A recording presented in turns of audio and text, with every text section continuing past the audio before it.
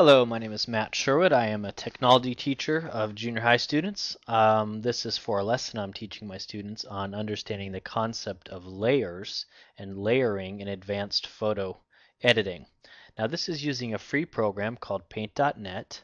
And as you can see, I have this photo open consisting of multiple layers. Actually, I have 5 in this photo, although I'm not using all of them.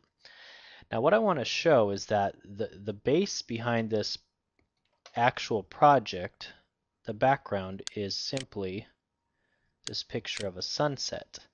What I've done is I've taken 5 different pictures and layered them on top of this sunset picture. You can see that there's also a picture of a flower, and I've actually put several different flowers in there to demonstrate how layers can be turned on and off, sometimes to decide which images to use. And it's kind of a matter of taste here.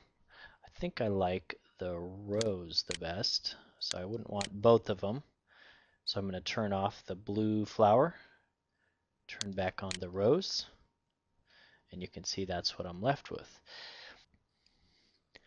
Now, a couple important things to remember when you're working with layers is one, yes, you can turn them on and off, but sometimes you develop a whole bunch of layers that you don't actually need. So if you want, you can actually click on the X and it'll remove a layer from your project, which can greatly simplify what you're looking at if you have a lot of layers. It's not unusual in a project to have 20 layers all put together and to rearrange them in the ways that you need to use them. Now, I might point out right now on the layers window that you can add a new layer, which will be transparent and blank, by clicking on this plus sign button, and it'll be up here. If you want to duplicate a layer, like for instance if I wanted 2 roses, I could click on the rose layer and then choose the duplicate layer button, and you can see now there's a red rose 2 layer here and another one there. And then also worth pointing out is if I want to combine layers, let's say I want this red rose to be stuck to the layer with the girl, I can merge that layer down, and now that red rose is actually part of the layer with the picture on. And I can show this to you by turning off the other layers, and that red rose is still in place on the side of the girl.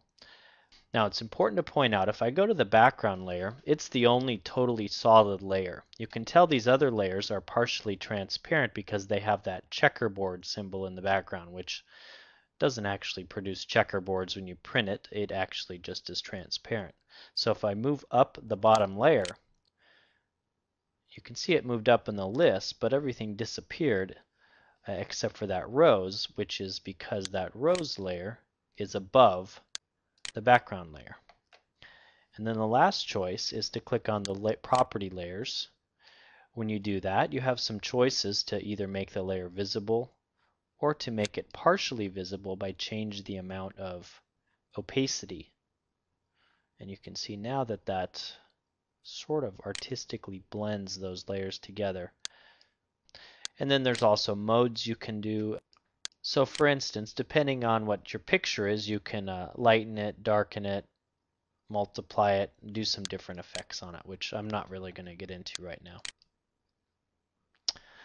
So that's basically what you need to understand about layers.